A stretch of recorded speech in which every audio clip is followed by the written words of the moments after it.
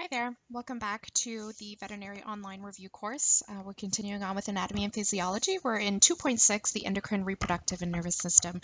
This lecture will be on the reproductive system.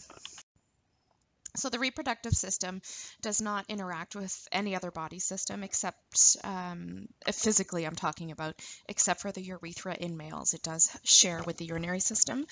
The reproductive system is not essential to the life of the animal, hence why we can spay and neuter them. And the only function for the reproductive system is to just reproduce. That's it. So the male reproductive system, let's start with that. These are really great pictures. To the left here, you're seeing a canine male reproductive system, and then to the right, you're seeing a feline reproductive system, male, feline.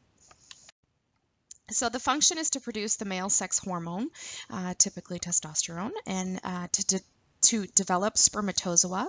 Another word for spermatozoa is sperm, which is the little swimmers, and delivers the sperm to the female system at the appropriate time during copulation. So we're going to go through the different organs associated with the reproductive system. We're going to start with the testes. So it's the male gonad, just like the female gonad is the ovaries. The testes are the male gonad. They are the ones responsible for producing the sperm. So the production of sperm is called spermatogenesis. And also responsible, the testes are for producing hormones, which is the androgens, which is the male sex hormones.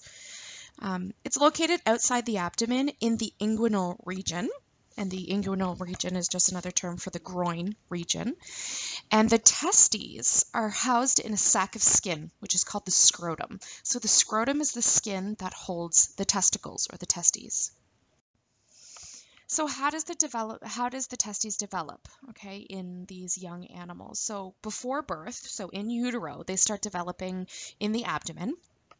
And they actually start developing up towards the kidneys. And they're actually still connected to the scrotum by a band of connective tissue called the gubernaculum. Sorry, it's a silly word, eh? And so the testes gradually are pulled caudally and ventrally in utero as the fetus grows. So it's still connected. So in utero, they start developing up by the kidney, but they're connected in the scrotal sac by this gubernaculum, which is just a string of tissue. And so as the animal grows, that testicle will be pulled more and more down towards the scrotal sac. Okay, so soon after birth, the testes are pulled down through the inguinal ring. And to the right here, you can see the inguinal ring. So in the inguinal region, in the groin region, there's going to be an opening in that muscle that's going to allow the testicle to drop down. And the inguinal rings, it will pass through that, and the scrotum will then be there, and that's where, after birth, the testes will start and continue growing. So the scrotum itself is the sac of skin that houses the testicles. They help regulate temperature of the testes. So the testes must be kept slightly cooler than the actual internal body temperature, and that is so that they can make sperm, and that's why they have to stay cooler. There is something called the cremaster muscle, which passes down through the inguinal ring and attaches to the scrotum. And what this does, it actually adjusts the position of the testes relative to the body depending on the temperature. So if the internal body of the dog is really warm and really hot, the cremaster muscle is going to relax and let that scrotal sac droop down a little bit lower. So that's basically, it's going to get the testicles away from that hot internal body temperature so that we can keep those testicles cool. If, for example, the dog gets cold, that cremaster muscle will tighten up and actually bring that scrotal sac up closer to the body, hoping, and its goal is to keep those testicles warm as possible. The spermatic cord. So the spermatic cord links the testicles to the rest of the body. So that's how it's attached. It's a tube-like connective tissue. And in that cord, it has blood vessels, nerves, lymphatic vessels, and also the vas deferens, which we're going to talk about in a second what that is. So there is also something called a pampiniform plexus, which you can see down there in that picture, and it's a structure or meshwork of veins that surround the testicular artery, and this maintains testes at a temperature slightly lower than the body temperature, and also warms the blood back to body temperatures before it returns up to the abdomen, because we can't have that colder blood returning to our systemic circulation, because then we'll become hypothermic, right? So thanks to this structure and meshwork, we can make that happen. So there is something called the tunic, and this is just a connective tissue that envelops the testes. So in this picture, you see that they made an incision through the skin, and then they're pushing out the testicle, but they also have to cut through this sheath-like layer around the testicle, and that's called the tunic. Okay, so going deeper into the testes, there are seminiferous tubules. So this is where spermatogenesis happens. They are long U-shaped tubes attached at both ends to a complex system of ducts. And those ducts are actually called the rete testes. And you can see in this picture there, it'll show you the seminiferous tubules there. Now, between these tubules, there is interstitial cells. Okay, so in between those tissues, there's cells. We talked about this in the endocrine system, and these are actual endocrine cells in between these tubules, and they produce androgen, so the male sex hormone, which is primarily testosterone, and these hormones are influenced by the luteinizing hormone from the anterior pituitary gland. We just talked about that in the adrenal lecture. Now the duct system, once the spermatozoa are formed in the seminiferous tubules, they enter the rete testis. Please excuse my pronunciation if that's not correct. So you can see it up in this picture. The spermatogenesis happens down here in the seminiferous tubules, and they'll make their way up to the rete testis, and then flow through the efferent ducts of the testes, and they'll make their way up to the epididymis, which is all right here. It kind of hugs the cranial surface of the testes there. And that's where the spermatozoa is stored until ejaculation. The epididymis is a single long convoluted tube that connects the efferent ducts of the testes with the vas deferens. And the vas deferens is also called the ductus deferens, like in this picture up here. And that's the exit. So upon ejaculation, the spermatozoa is going to come out of the epididymis and up the ductus deferens or the vas deferens, whichever one you want to call it. And so in the epididymis, that's where they're stored, and maturation will happen with those guys too. This is a wonderful picture of an excised testicle, and that arrow is pointing at the epididymis, which is clearly visible on the cranial aspect of that testis. So the epididymis is the head region. So this is the site where spermatozoa enter from the afferent ducts, like we said. It has a body region, which lies along the surface of the testes. And then there's a tail region, which continues on as the vas deferens. So that tail region will be then will develop into the ductus deferens, or the vas deferens, whatever you want to call it. Now the vas deferens, which is the exit, okay, that's where once upon ejaculation, that's where the sperm will travel. So also called the ductus deferens, which is and it becomes a part of the spermatic cord. Remember, that cord is what connects the testicle to the body, and that cord contains different things like blood vessels and nerves, and also the vas deferens. So the vas deferens is actually, because remember the testicles in the scrotal sac, so the vas deferens is going to lead its way up through the inguinal ring that we were talking about, and then separates from the spermatic cord and then connects with the urethra.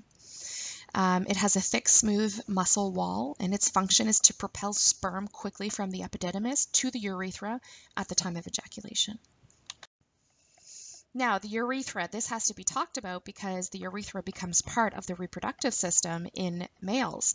So it does have two functions. It carries urine from the urinary bladder out, so it has urinary function, but also has reproductive function where that it's responsible also for ejaculation. So urine flow will temporarily be blocked when ejaculation occurs. So spermatozoa from the vas deferens and secretions from the accessory reproductive glands, which we're going to talk about in a second, enter the urethra and are pumped out as semen. So the accessory reproductive glands. The sperm make up a small portion of the semen, actually. The majority of it is made up of secretions from various accessory sex glands. So there's ducts of all these accessory reproductive glands that enter the pelvic portion of the urethra. So that's where it's going to meet the spermatozoa. And different species have different combination of accessory reproductive glands. So that's where it gets confusing, because some species will have certain where others won't have them at all. The secretion from these accessory reproductive glands produce an alkaline fluid. So it's made up of electrolytes, fructose, and prostaglandins, and they help counteract the acidity of the female reproductive tract. So the female reproductive tract is more acidic, but thanks to the fluid produced by the accessory reproductive glands, it's alkaline, and it'll help neutralize that. So the fructose in this solution provides an energy source for the sperm. And then there's also prostaglandins within the fluid, and this stimulates cervical contractions in female to help move the sperm up, actually. And this is a weird and strange fact. I'm sure a lot of you guys in human medicine have heard of women trying to induce labor. And one way to do that is medical professionals recommend sexual activity, so copulation, to help induce labor. And this is why, I find this super interesting, the prostaglandins that are actually in that semen will stimulate cervical contractions, hence why it will hopefully help induce labor. And so labor contractions is your cervix contracting. So the prostaglandins in the semen is what may help stimulate that cervical contraction. So that's how it helps. Anyways, interesting fact. So the accessory reproductive glands that we're talking about, one of them is the prostate gland, and the prostate gland actually surrounds the urethra. There's multiple ducts that carry the secretions into the urethra.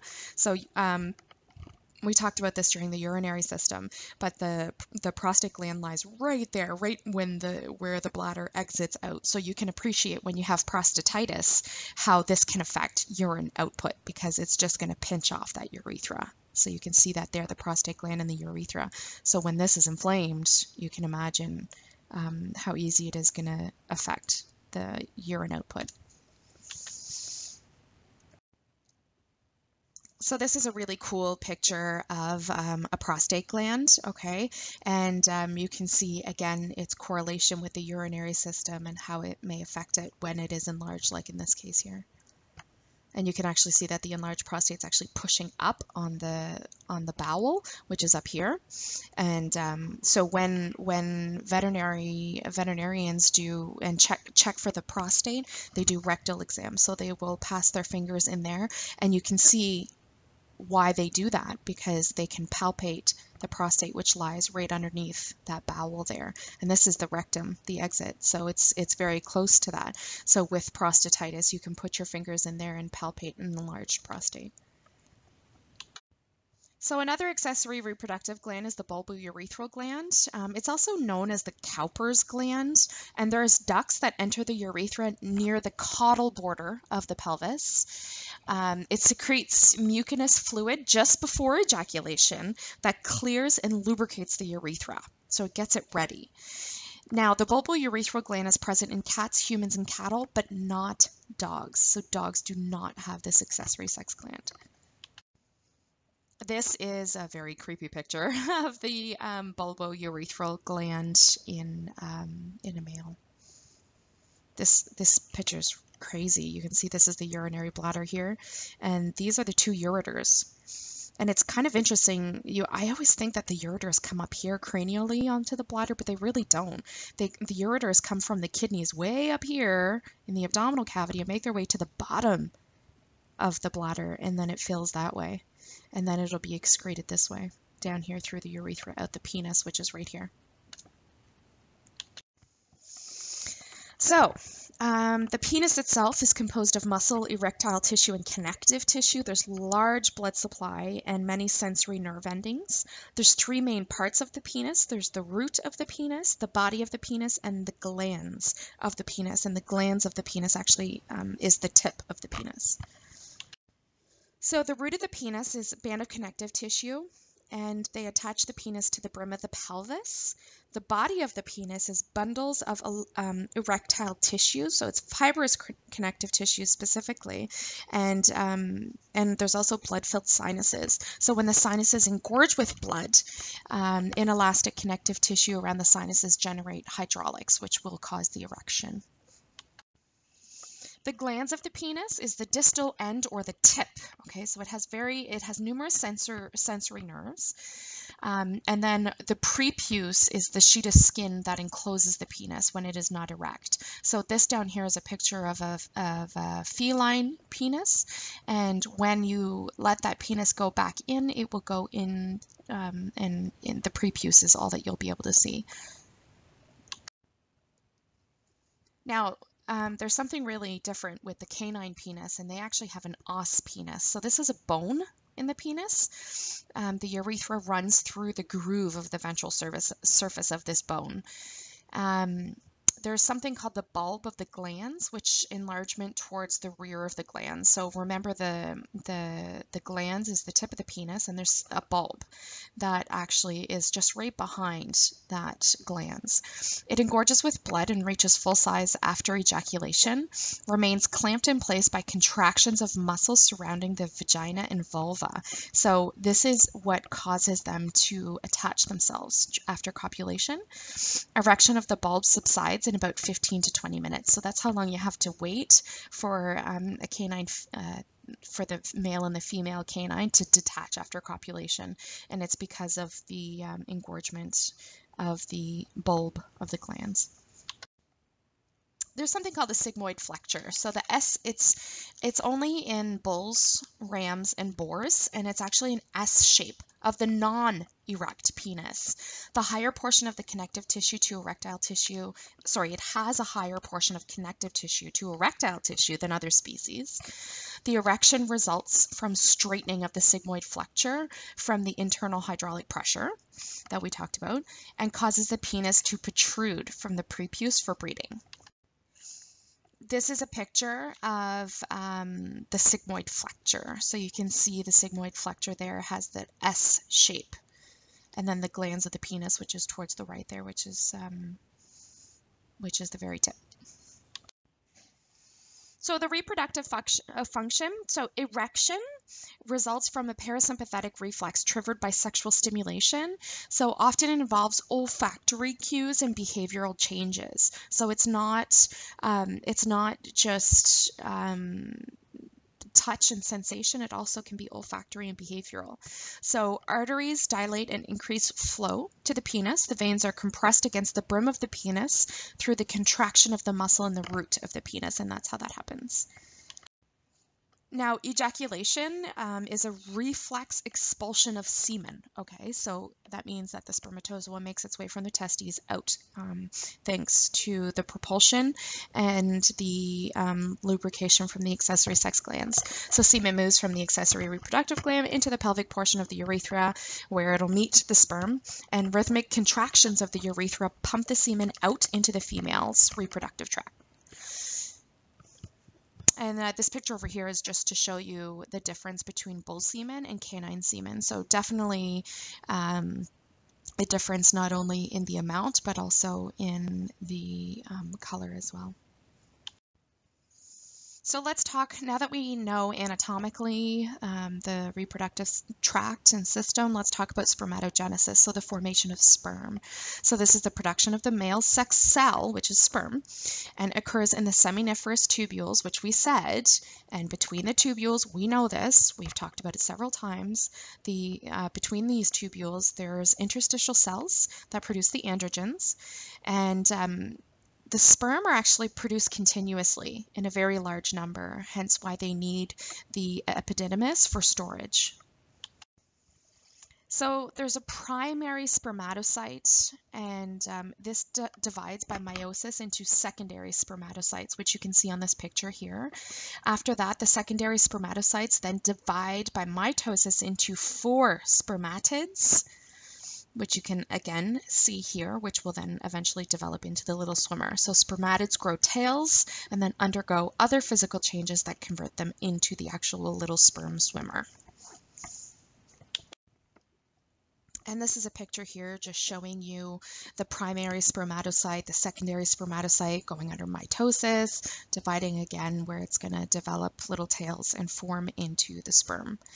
So over to the right of this picture, this is a very interesting diagram. So this is the primary spermatocyte, which we were talking about. It divides, and then it will form tails and form into these little swimmers here.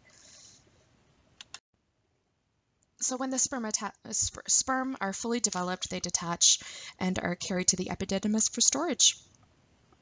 This is an interesting picture showing you the differences of the epididymis in different species. So let's move on to the female reproductive system. So it's made up of ligaments, then there's 2 ovaries, oviducts, uterus, cervix, vagina, and vulva. So let's talk about those. So the ligaments, the ovaries, oviduct, and uterus all hang by sheets of peritoneum from the dorsal part of the abdominal cavity. Remember, the peritoneum is that layer of connective tissue that hugs inside the abdominal cavity, that lines the abdominal cavity. So there's sheets of these that make up the ligaments that are holding the ovaries, the oviduct, and the uterus. These sheets of the peritoneum are called the broad ligaments, which you can see here in this picture, and they contain blood vessels and nerves. So this is all holding the uterus and the ovaries and all that in place. So during a spay, we actually have to detach these so that we can excise those parts. There's a suspensory ligament for the ovary. The ovarian end of the broad ligament is attached to the body wall near the last rib, so that has to be detached during a spay, and you can see the suspensory ligament in this picture. There's also a round ligament of the uterus. So this is fibrous tissue and smooth muscle in the lateral fold of the broad ligament on each side, which also would need to be detached during a spay. The ovaries are located in the dorsal abdomen near the kidneys, so they're quite back there because we talked about the kidneys and where they're located. There are species variation in appearance, and this is the site for oogenesis, so the formation of eggs, and this is also the site of production of estrogen and progestin. So as far as the ovarian cycle, so how these ovaries will produce an egg, one cycle is the development of an ovum, ovulation, the formation of the corpus luteum, and then the degeneration or unripened follicle and corpus luteum. So that is one whole entire cycle.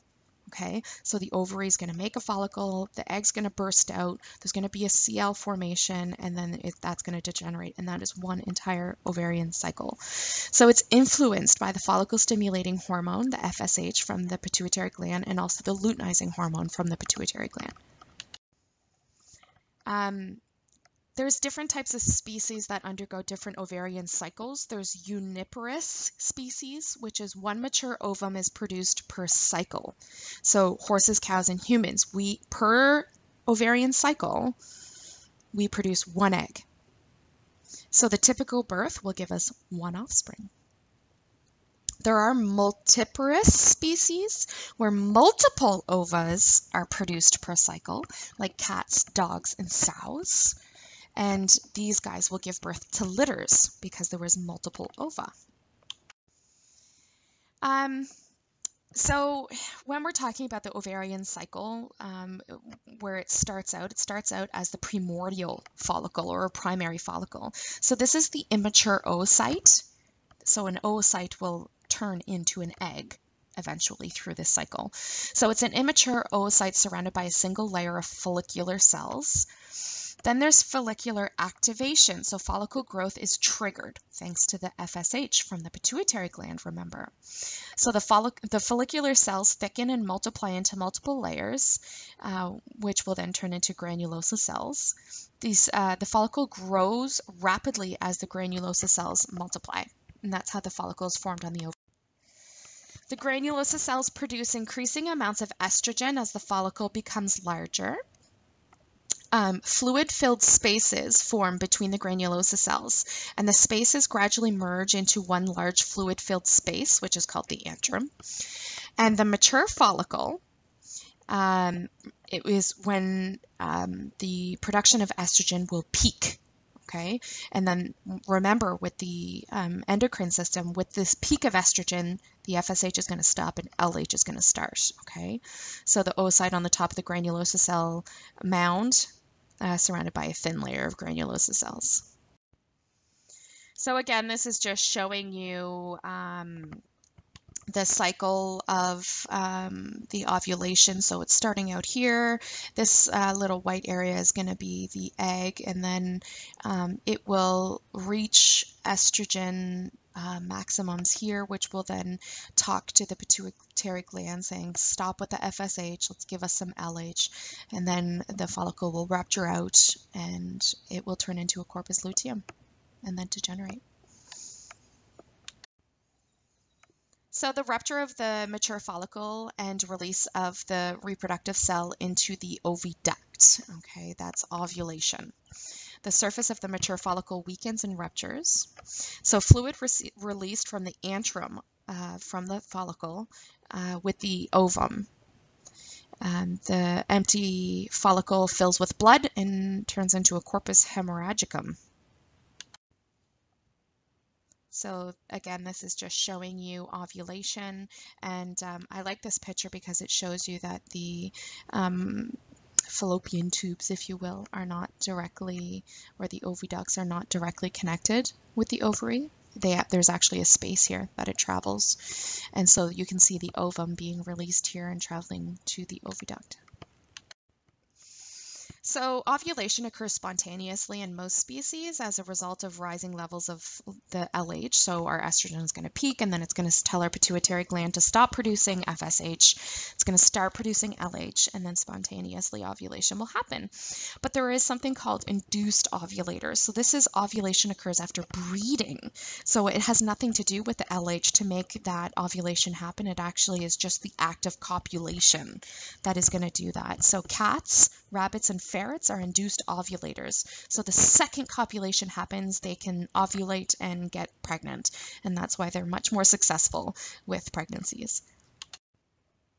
Now, after the follicle ruptures and releases the egg, corpus luteum will form, influenced by the continued stimulation of the luteinizing hormone.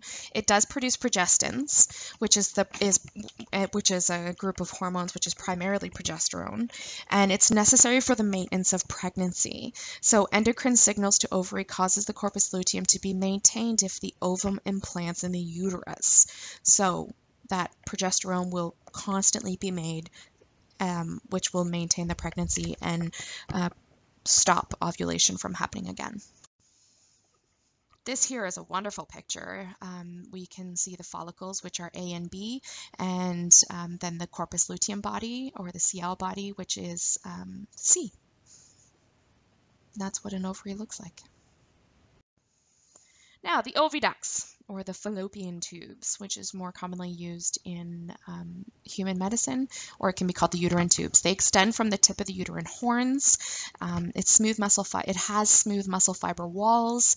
It has a ciliated cell in the lining of it, which will help bring that ova down. The muscle contractions and cilia movement guide the ovum towards the uterus, and the oviducts is actually the site of fertilization. So the sperm have to make their way all the way up to the fallopian tube to fertilize that egg if they want successful impregnation. This here is showing you a picture of the oviduct, and again, it's not directly connected to the egg or to the ovary. There is going to be a gap there. So after that, we have the uterus. Now, the uterus is a hollow muscular organ. It's usually Y-shaped. The uterine body forms the base of the Y, and the uterine horns will form the arms of the Y. This here is showing you the uterus here. So this is a dog uterus, and you can see the uterine body depicted in pink, and the two uterine horns depicted in the light blue, and the dark blue showing you each ovary at the tip. Now, the uterus varies between species, so you can see different species and their variation here. The first picture being rat, mouse, and rabbit. Second one being gerbils. The third top one being the pig, going down to the mare, which is quite different, and then going to cat, dogs, and ewes. And then we have primates, which is the last bottom one there, which is totally different from all the others. Similar to a horse, actually. So the uterus, the uterine wall layers, there is an endometrium, which lining composed of simple columnar epithelial and simple tubular glands, and these secrete mucus and other substances. Then there's a myometrium. Myo means muscle, right? So it's the thick layer of smooth muscle. And then we have the perimetrium, which is the outermost layer covered by visceral layer of the peritoneum, actually. And that moves down to the cervix, which is a smooth muscle sphincter between the body of the uterus and then the vagina. So they have the uterus on the upper part of the cervix and then up here, and then you have our cervix here, and then underneath that is the vagina. This controls access to the lumen of the uterus from the vagina. So it will control the access of the sperm, for example, to make its way up. It's usually tightly closed, except for during estrus and parturition. Now, moving down the reproductive tract past the cervix, we have the vagina, which is a muscular tube which extends caudally from the cervix and connects with the vulva. And then the vulva, which is composed of the vestibule, the clitoris, and the labia. So it is it's the external opening. And the urethra opens on the floor of the vestibule, actually. So, estrus cycles can be a little bit challenging to wrap your head around, so there is a link there. There's different types of estrus cycles. There's polyestrous animals, and these guys cycle continuously throughout the year if they're not pregnant. For example, cattle and swine. There are seasonally polyestrous animals, and these guys have seasonal variations in their estrus cycles, like horses, sheep, and cats. Ever notice that cats will start going into heat in the spring and start having babies around that time, and that's because they're seasonally polyestrous. There is animals that are diestrous, which have 2 cycles a year, usually spring and fall, but again, that varies, and that's usually your dog. And then monoestrous animals that cycle once a year, like foxes and mink. So the thing with diestrous, we said that dogs are diestrous and usually go have 1 cycle twice a year, but there is going to be a variation. So you can see in this smaller dog here, we're going to have 3 to 4 months between the heat cycles, except for in this large guy here, which between there may be 12 to 18 months between her heat cycles. So the estrus cycle, it's time from the beginning of one heat period. So estrus to the next, so one estrus to the next. It starts at around 6 to 18 months of age, typically, and there's different stages of the estrus cycle. There's proestrus, estrus, medestrus, diestrus, and anestrus. Now, there are some documentations that will integrate medestrus with diestrus, and they happen to be the same stage, but we're going to separate it. So estrus cycle of the female dog, we have proestrus at the top, and then estrus, diestrus, anestrus. So again, the diestrus and medestrus is put together here in just one diestrus, and then it'll restart all over again. Proestrus, the first stage of estrus. The follicle begins developing and growing. The output of estrogen increases, right, because we have that growing follicle. The lining of the oviduct, uterus, and vagina thicken. The vagina epithelium begins to cornify and form layers of keratin on its surface, so that will change the cellular aspect when we're looking at vaginal cytology. Bloody vaginal discharge in some species. Animals getting ready for breeding. So that's what's happening in proestrus. The female will not allow mounting of the male at this stage. She's just getting ready. And this stage will last about 40 to 20 days in dogs. So this is vaginal cytology for the proestrus stage. So a gradual shift from intermediate and parabasal cells to superficial cells. So typically red blood cells are going to be present, especially in the breeds of animals that bleed during this stage. And you may see some neutrophils as well, and maybe some bacteria. So what is a parabasal cell? We talked about it on the last slide. Let's talk about what that is. So the parabasal cells are the smallest epithelial cells seen on a typical vaginal smear. So it's always in the vaginal lining. They're round or nearly round and have a high nuclear to cytoplasmic ratio. So that means they have a high NC ratio. They're prevalent on smears taken during diestrus and anestrus, but they're not common during early proestrus, and they're completely absent during estrus. So these parabasal cells that you see down here will be a good indicator of what stage of estrus the animal's in. This is a comparison of the vulva of an anestrus female and a proestrus female. So quite a difference in the vulva. So when we do see the enlargement of the vulva, we can be sure that they're at the beginning stages, so proestrus stage of their heat cycle. Now they go into, after proestrus, they go into estrus. This is the period of sexual receptivity in the female. So the female will allow the male to mount at this point. Estrogen level production peaks, therefore ovulation occurs in some species at this stage. Induced ovulator species, like cats and rabbits, remain in a prolonged state of estrus, if not bred. Now, what's tricky with these cats and why they're such good breeders is that so they can remain in a prolonged state of estrus, which means they're ready for that egg is ready to get impregnated. And they're also induced ovulators, right? So upon copulation, the egg's going to come out and they're going to be able to have babies. So they can stay in a prolonged state of estrus, which makes them really good breeders. And this stage typically lasts 5 to 13 days in dogs. And this is a picture, to the uneducated eye, it may mean absolutely nothing except for a dog smelling another dog's butt.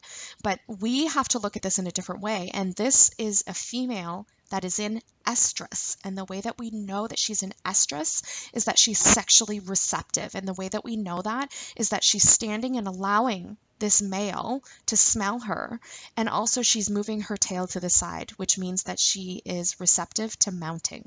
So this means she's in estrus. Vaginal cytology of estrus is predominantly cornified epithelial cells. So we don't see those basal cells anymore, but we do have the cornified epithelial cells, and that's going to tell us that she's in estrus. And then metastrus. So this is the period during which the corpus luteum develops. So now our follicle has ruptured, we've ovulated, now our corpus luteum is starting to develop. Progesterone produced by the corpus luteum temporarily inhibits follicular development in the ovary. So when the corpus luteum is just freshly made, and it'll start producing progesterone, and this will inhibit another follicle from being able to come about. The lining of the uterus is prepared for implantation of the fertilized ovum, if it is fertilized. The cornified epithelial lining that developed in the vagina during proestrus and estrus is now gone. So you're not going to see those cornified cells anymore. And now metastrus lasts about 60 to 90 days in dogs. And this is the vaginal cytology of the metastrus. Now diestrus, which often is clumped with metastrus, the corpus luteum is at its maximum size and exerting maximum effect. If a fertilized ovum implants, the corpus luteum is retained well into the pregnancy. And if no pregnancy occurs, then the CL body degenerates, and that's the end of diestrus, okay? So the animal then either goes back into proestrus, it'll start ovulating all over again, depending on what kind of ovulator it is, or the ovary shuts down and the animal will go into anestrus.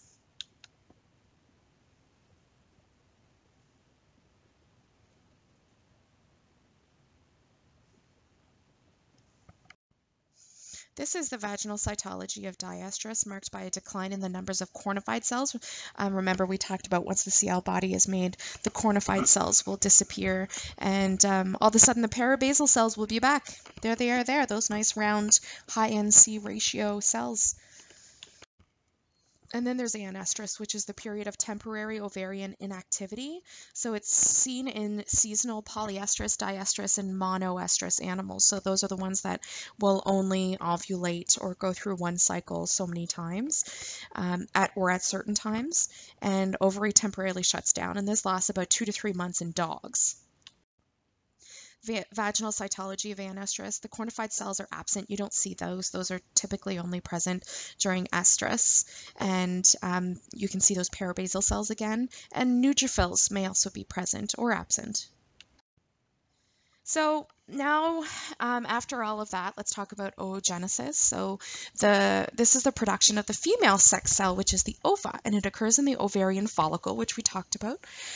The female has a fixed number of primary oocytes at or soon after birth. So that means that when a female is born, she has a certain amount of eggs. That's already predetermined. Now I say eggs, but those are actually oocytes. They're just little cells that will eventually form into an egg once the ovulation happens, but there's a fixed amount, there's a fixed number. Now oogenesis produces a small number of ova at a time. Oogenesis, primary oocyte divides by meiosis into a larger secondary oocyte and a smaller polar body. Polar bodies are just like garbage cans for extra chromosomes, and they'll never develop into the ova. They're just kind of, they take care of extra chromosomes. So you can see in this picture here the polar bodies, and then that one will develop into the egg. So the secondary oocyte and the first polar body divide, and then mitosis, and then the ovum is created, as well as 3 polar bodies, which are just garbage cans. And that's how one egg is produced. Much different than the spermatogenesis that produces a large amount of sperm during this process. The oogenesis just produces one. So again, spermatogenesis versus oogenesis. So the top, you can see the division and the splitting of the male sex cell, dividing down and creating a whole bunch of sperm, whereas on the bottom you can see that the female sex cell will then divide but create only one egg.